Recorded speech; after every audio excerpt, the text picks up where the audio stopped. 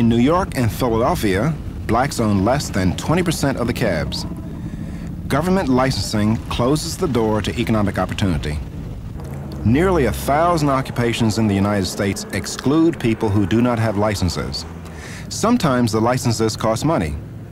Sometimes they require the applicant to pass complicated tests that have little to do with the job. Sometimes getting a license requires a friend in the business. All those licensing laws do just one thing: keep outsiders out. Those outsiders are often members of minority groups.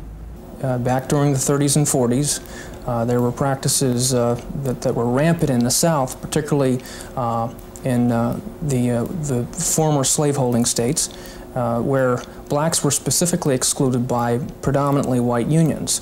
Example, electricians' unions, plumbers' unions, railroad firemen unions, and at that time, the records of history will demonstrate that it was the purpose of white unions to exclude blacks, minorities in general, from the workplace. In fact, there were statements specifically made in connection with occupational licensing regulations that if this law is successful, it will have the effect of reducing to a minimum the involvement of blacks, or Negroes as they were called then, in the workplace.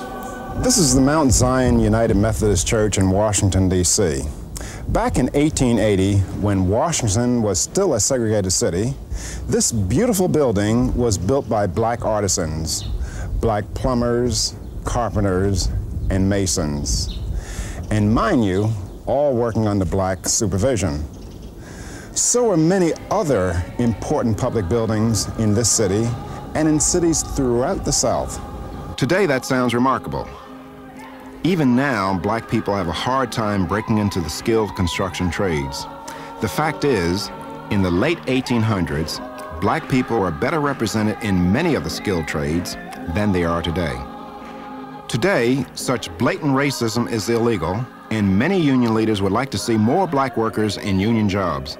But again, good intentions don't always produce good results. The effect of the government endorsing collective bargaining and the closed shop concept within the union movement was that it basically locked in place, to a large degree, for a generation or two to come, white domination of unions. And when you confer upon a union, in effect, monopoly rights to bargain collectively for the entire workforce, they in effect can lay out the conditions, they can set the price for their labor, and they can control entrance to that particular industry. Restrictive labor laws are just like minimum wages in some ways. In effect, they force inexperienced workers to charge more for their labor and thus keep them from competing for jobs. There are many examples, but one of the most infamous is the Davis-Bacon Act, passed in the racist days of 1931, but still enforced today.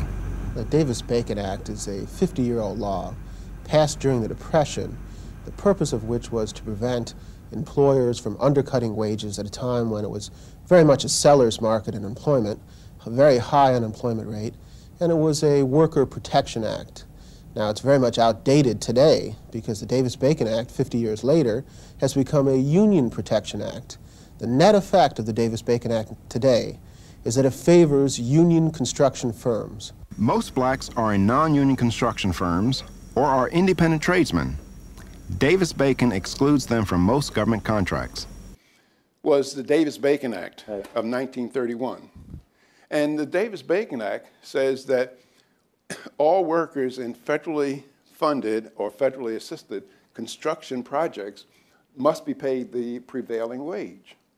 And if you look on page 6513 of the Congressional Record on March 31st, 1931, you'll see congressional testimony where congressmen will say, see that contractor over there? He brings cheap colored labor up from the South, puts them in cabins, and it's labor of that sort that has to compete, that white Americans are competing against.